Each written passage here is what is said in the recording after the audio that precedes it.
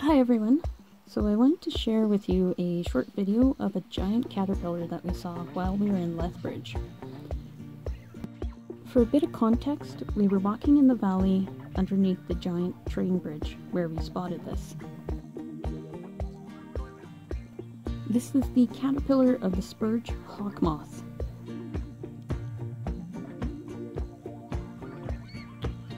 So this caterpillar is usually found around Leafy Spurge and was introduced to North America to control the Leafy Spurge, which was also introduced. Leafy Spurge is considered a noxious weed and can take over areas and squish out all the wildflowers, like along the bike path and the Whitemud Creek in areas where I walk. And livestock like cattle tend to avoid eating it. So even though there's a lot of talk about introduced species, not all introduced species are bad.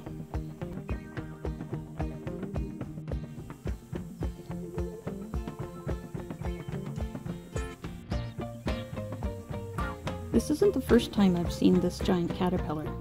I saw one a few years ago along the path in the Whitemud Creek area. I haven't had the fortune to see an adult though. Being a large caterpillar, of course, the adults are quite impressive as well.